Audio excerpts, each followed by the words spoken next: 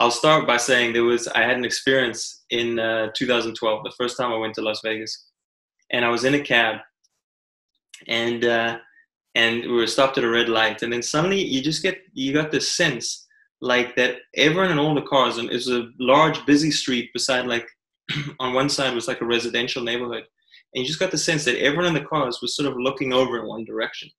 And I looked over, and there was this on top of a house, this police sniper in a full desert camo fatigues, looking like he belonged in, like fighting in Iraq or Afghanistan or something, on the roof of this house, facing, with the sniper rifle facing away from our street. And it was very strange. And then as I looked further, there was an entire unit, all very militarized, all looking like they belonged in a war zone, in a desert war zone, with these desert camo fatigues, and not just in an urban center. And the street wasn't blocked off or anything. So it was a very strange experience. And then the light turned green, and all the cars just sort of slowly started driving. And then later that day, another cab driver told me about discriminatory practices by the cab companies there, where they were told to the drivers had been told to favor tourists over the locals, and sort of over people of color, local people of color, and things like that, to really focus on the tourists. I thought if you ever want to write a story about that deals with inequality, this is a place that you could do it. I wanted to do that. And then on the flip side, I also knew through my earlier attempts to break into the publishing industry that you really needed a setting that could entice publishers, that could entice readers, that was sort of a sexy, dynamic, kind of fun setting. And Las Vegas, with the Hangover movies and all of that, I just knew it was such a sort of sexy, fun, exciting, dynamic setting. So I knew by choosing it, it kind of would hit, would be very marketable, and sort of increase my chances of getting published. And then additionally, because I planned for all my characters to be athletes, and I knew my one character, Antoine, was going to be a boxer, and Las Vegas is the mecca of professional boxing. I thought, okay, even better now, boxing can be featured. And then lastly, you've also got the desert, this incredible surrounding physical space surrounding the city of Las Vegas, with these mountains dotting the horizon, and hills and things. And it's such a rugged kind of epic, grand landscape. So between all those factors, it just seemed like, wow, this would be a great place to set this story.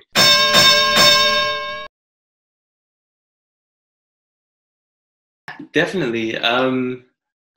Pacing is something that I really think about a lot, and pacing in terms of the overall story and plot, and then also pacing even in terms of my sentences, in terms of the cadence and flow of the sentences, mixing up the lengths of the sentences, things like that.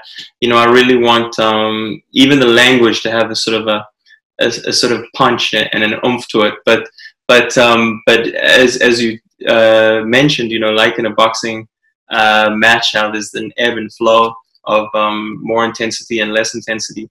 I definitely want it to be that when there's an action scene, when there's an intense time in my story, that it really does feel like truly visceral. And I think what's important for that is that the reader is given a chance to rest and recover after you have a super intense scene. And one thing I always think about in storytelling is that it should sort of be like a roller coaster. I always think like a roller coaster, if it only went up, it would be boring, and if it only went down, it would be boring. And what makes a roller coaster exciting is that it's like chick, chick, chick, chick, chick, ah, chick, chick, chick, chick, ah.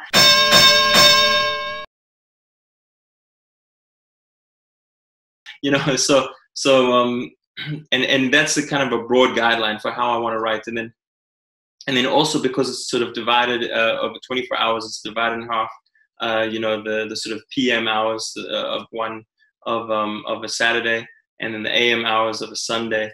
And, so it's divided in these two, 12 chapters, and a boxing match is 12 rounds. I knew that I really wanted to build to the end of each of these halves. and you know, and really have them at least try to have the most intense kind of moments towards the end of these sections, whereas the lead in, you get kind of a bit of a break after that first half, and we can just kind of reflect with the characters. The readers can kind of be in the same experience with the characters, and then, you know, really ramp it up again for a final showdown.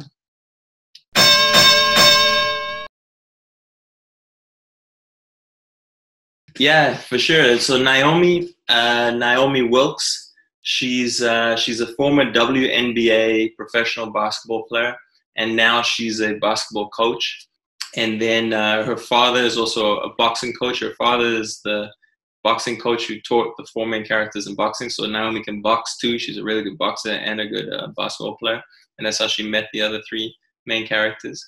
And she's the wife of the character Keenan.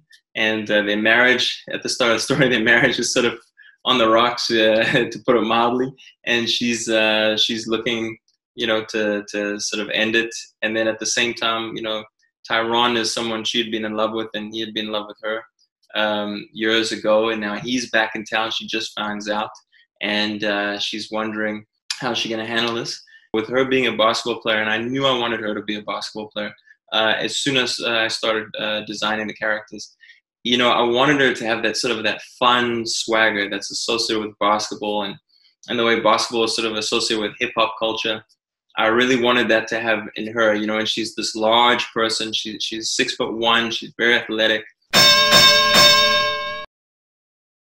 But one of the central themes I wanted for her, because each of them I want sort of a central kind of a conflict that they're kind of grappling with, each of the four main characters, is that she's kind of in between worlds. You know, everything about her is that she's kind of in between things. So, for instance, her parents are divorced. She's in between them.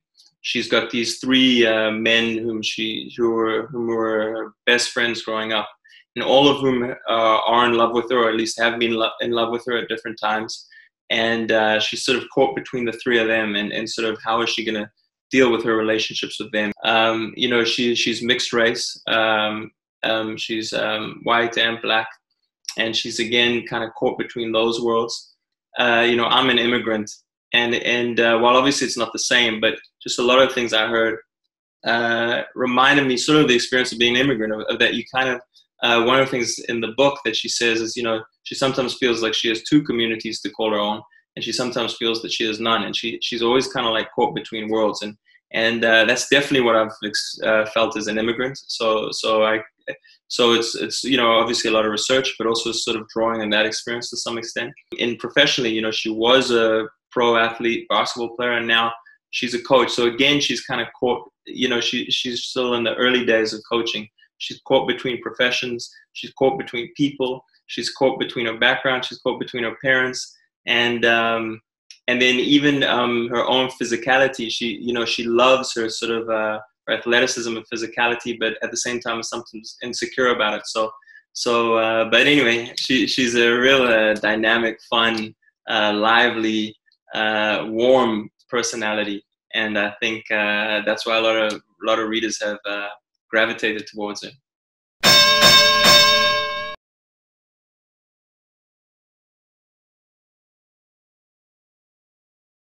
Yeah, it's definitely been a very interesting period we're all living through right now. Obviously, it's very tragic and atrocious what precipitated this, but at the same time, you know, the way people have come together, you know, in such numbers, and being so brave to fight for change, you know, is very inspiring. And you know, ideally, this is the start of real change, and it does look like changes are already starting to occur. I think it is important to address, you know, even in fiction, important to address marginalization, inequality, racism, excesses of power, and these police killings of Black people involves all of it. But in terms of my story, looking at Keenan in particular, from his perspective, his storyline, I think you know, who's perpetrated one of these killings, I think served two purposes. First, by making Keenan a complex character rather than like just a psychopath, was to show that this is a structural issue. It's a systemic issue. That people are being brought into it. And that we all have a role to play in addressing this issue. In trying to make change. And that it's not just the fault of individuals. That this is the fault of our entire society for allowing this to happen. So that was one from sort of looking at from Keenan's perspective. Second, I think it's very important, obviously, to look at how people are suffering in these situations, this issue. But I also think it's very important to look at how this marginalization is taking place.